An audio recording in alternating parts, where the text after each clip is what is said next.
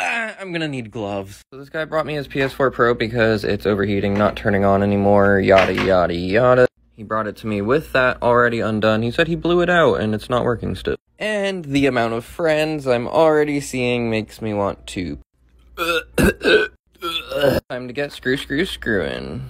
Alright, take that off. This here is the power supply. It's just gonna lift out. I'm not entirely sure if a screw runs through the bottom, so I just took the bottom plate off and money shot. Oh, I don't wanna. Very nasty. Ooh.